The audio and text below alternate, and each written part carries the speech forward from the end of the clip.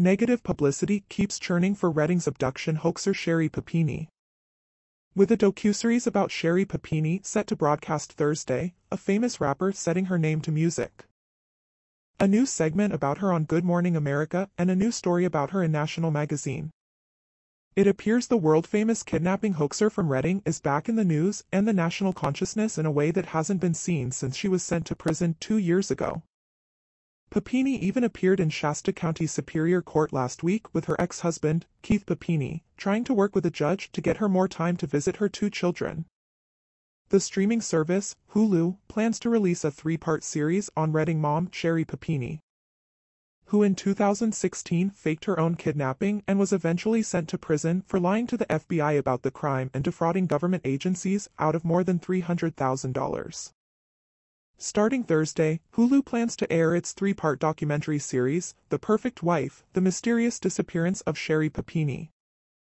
Shasta County Sheriff's Office criticized for lax staff infection control at the jail. In November 2016, Papini faked her own kidnapping, but law enforcement eventually caught on to her ruse. She was eventually sent to prison for lying to the FBI about the crime and defrauding the federal government, the state of California, the Shasta County Sheriff's Office, and others out of more than $300,000. On Monday, Vanity Fair magazine published a story about the new series and again delved into the 6-year saga that led to her arrest for faking her kidnapping and lying to the FBI and other government officials about it so she could obtain benefits. For those who have somehow never heard of Papini, she allegedly went missing on November 2, 2016 while she went for a jog near her home north of Reading. Her disappearance set off a search that duped much of Reading, law enforcement, and the media as the case drew worldwide attention.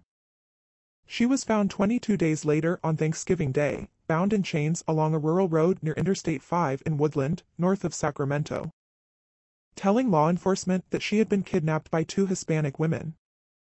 She also claimed to be beaten and branded by her captors.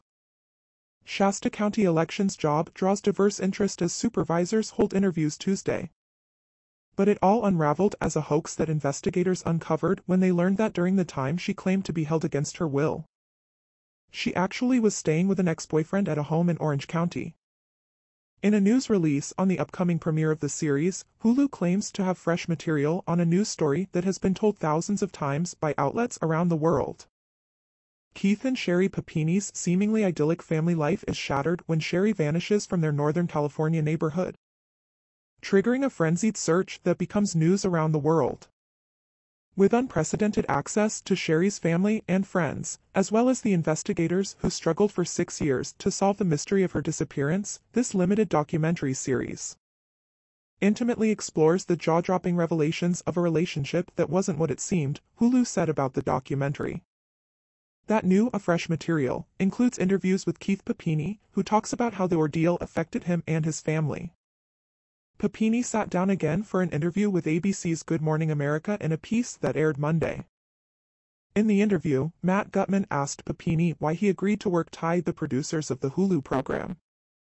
Keith Papini said that when he saw his wife in the hospital with burns and bruises, he couldn't help but believe she had been kidnapped and abused. But, he said, it was painful to learn the truth, that she made it all up.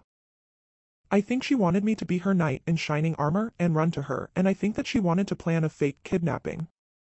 But in her version, I was supposed to find her, Keith Papini said on Good Morning America. He said it will be difficult to get out from the shadow of the faked abduction and its fallout.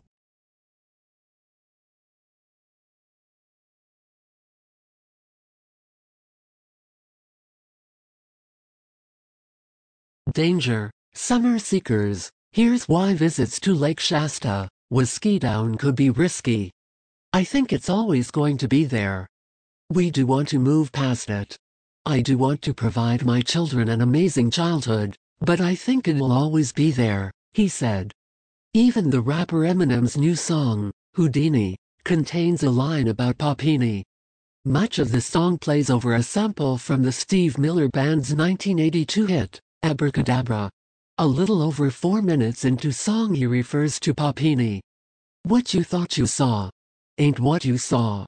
'Cause you're never gonna see me caught sleepin'. And see, the kidnapping never did happen. Like Sherri Papini. Harry Houdini. Vanish into the thin air as I'm leaving like. Neither Keith nor Sherri Papini could be reached for comment for this story.